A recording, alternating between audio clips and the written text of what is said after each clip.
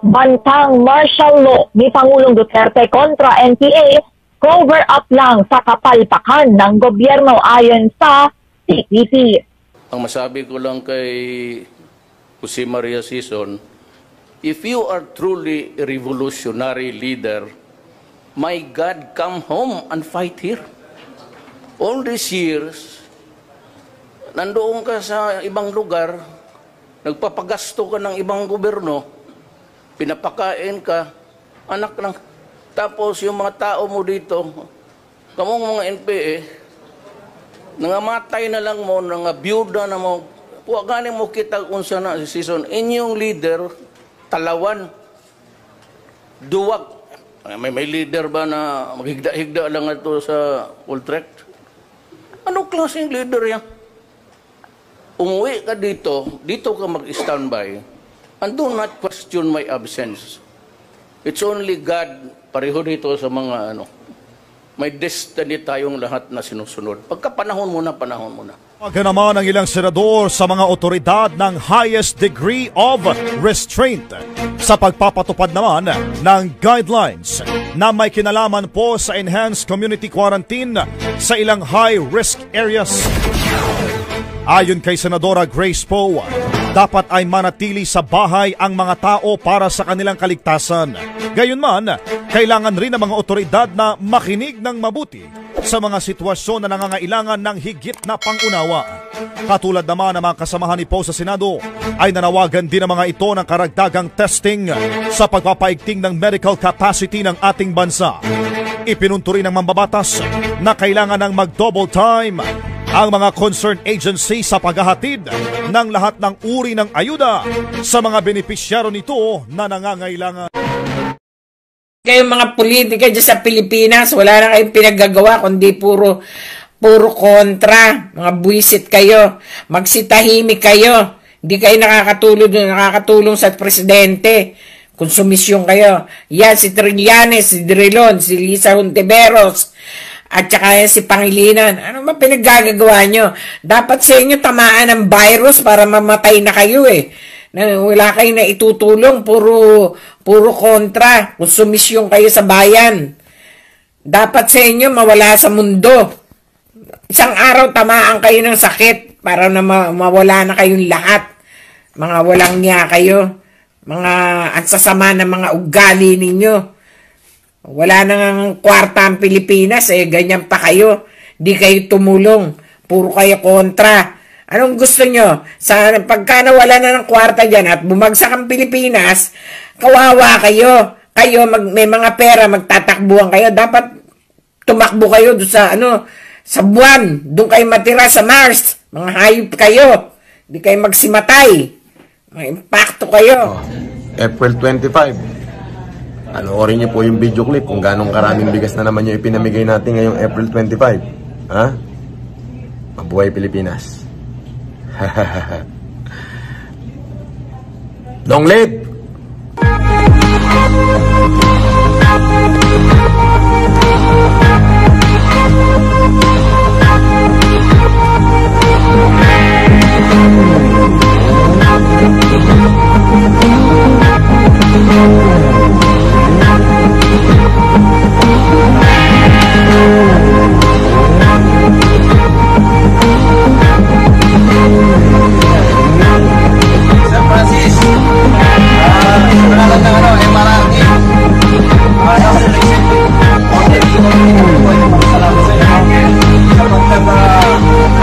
Kami po ay inyong pinangunakan na mabigyan ng 100 sako ng bigas. Ito po ay aming pamamahagi sa aming piniling mga lugar, sa women's sector, sa mga nahihirap na parte ng sa may batasan, sa kulya, sa uyo, at sa payatas. At marami pang iba na makakot ng sandaan sa akong ito. Ito po ay aming pamamahagi. Yan po ay bilang tulong namin sa panawagan po ng ating Pangulo na si Mayor Rodrigo Rojas Duterte. Yan muli, Sir Francis, maraming salamat sa inyo.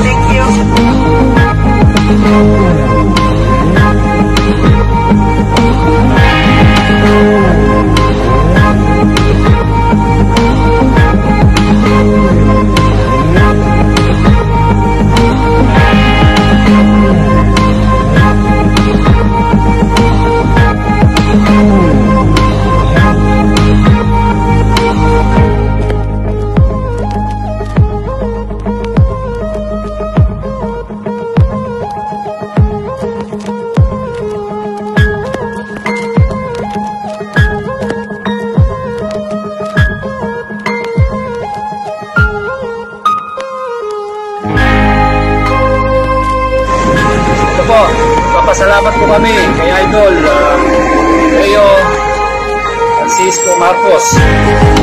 At yan po ni Kapitan Jojo Abad ng Barangay Batasan Hills. Ito po na-receive na po namin isang pagkasabot sa ito po para sa aming barangay. Maraming salamat po, Idol.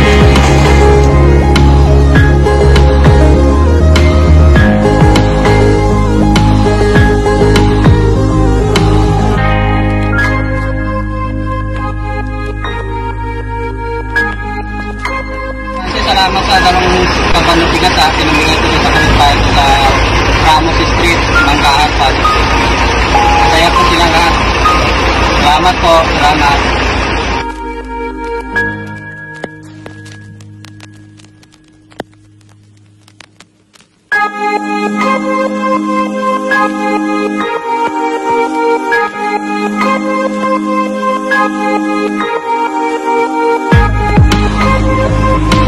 Mr. Francis Leo Marcos, si Mrs. Mary Oro po ito.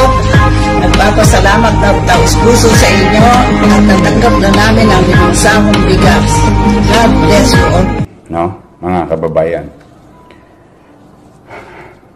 Yung ating dalawang pasilidad na itinatag para sa mga homeless at street dwellers, no, ay yan po itinatag para sa mga homeless at street dwellers. Para naman kahit paano maiparamdam natin sa kanila na sila ay bahagi ng lipunan. Mamamayan din. Marami sa kanila ay hindi taga Maynila. Pero okay lang po yun. Kaya pa naman natin Kaya pa natin akapin. So, kahit na sila ay galing pa sa ibang syudad at pumupunta sa Maynila, dala ng may makakain sila. Tanghalian, hapunan, agahan, paliguan, and so on and so forth. Kaloob ng mga tagalungsod ng Maynila para sa ating mga nakakaawang homeless at street dwellers. Pero, mga kababayan, mas magiging mahigpit tayo sa darating na araw. Kapag sila ay naipasok na natin sa loob ng Delpan Sports Complex at San Andres Sports Complex. Nag-abiso na po ako kanina na hindi sila pwedeng payagang lumabas. Bakit po? Para po wala tayong kalituhan at sa bibig ko na po mismo ninyo marinig. No? Dahil may mga ilang individual, hindi naman pala homeless. In fact, may quarantine pass pa.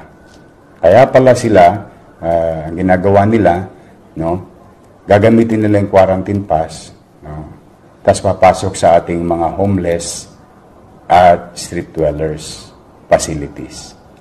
At ibig sabihin, makakatanggap na yung pamilya nila ng ayuda sa barangay kasi may tahanan siya aabusuhin pa rin itong ano. Tapos uuwi, aalis, uuwi, aalis, uuwi. Maabilidad talaga ang Pilipino. Pero ito yung abilidad na wala sa lugar. Ang tawag ko dyan ay mga makasarili. Kaya kung bakit hindi mo masisisi na yung iba sa ugaling pagiging makasarili ay hindi nagtatagumpay sa buhay. Minsan sinisisi natin ang ibang tao tungkol sa nangyari sa buhay natin. Minsan sinisisi natin ang gobyerno tungkol sa nangyari sa buhay natin. Pero nakalimutan natin manalamin na kaya siguro kuminsan kung bakit nagkakaganon ang buhay ng iba natin mga kababayan, dala na rin siguro ng kanilang mindset o pag-uugali. Pero magkaganon pa man, hindi tayo magpapagapi sa mga ilang individual na mapagsamantala at patuloy natin pairalin ng pagmamahal at pagmamalasakit. Hindi natin titigilan ng programa dahil inaabuso ng iba. Dapat ang gawin ng gobyerno ay huwag bigyan ng pagkakataon yung nag-aabuso at yung nangangailangan naman ay siyang akapin ng pamahalaan. Kaya tuloy-tuloy lang po ang ating programa sa mga homeless street dwellers. At medyo dumadami na po talaga sila sa San Andres at sa Delpan Sports Complex. So, yan po mga kababayan at ating update at nais kong pasalamatan si Miss Eileen Ungkawko o Philippine Foremost Milling Corporation. Sila po yung sa araw-araw na nagbibigay sa atin ng loaf bread, no? 800 loaf breads, pati si Liberty Food Mart. Ito po yung taga-Tondo. Yung taga-Tinapayan, taga-Sampaloc yan. Yung Baking Society, araw-araw yan, nagbibigay sila ng mga tinapay na ating pinabibigay naman sa mga barangay para sa mga frontliners. Kasi po, marami po mga chairman, mga kagawad, ubos na rin ang pera nila sa pagpapakain sa mga frontliners natin sa ating mga tanod, mga nag-duty, no? Liberty Food Mart, 2,000 apple buns, Philippine Society of Baking, 2,000 raisin buns, at saka yung Casa de Memoria of Galleria Renacimiento Commercial Enterprises Incorporated, and construction and project design by architect William T. Jr. of WTA Architecture Plus Design Studio. Sila po ay tumulong sa ating emergency quarantine facility in Santa Ana Hospital. So maraming salamat po mga kababayan. So muli, ayan na po muna ang ating update ngayong Sabado na ito at i-update namin kayo ulit sa mga darating na oras. At ito po, asahan ninyo ay araw-araw natin gagawin para lahat ng tao ay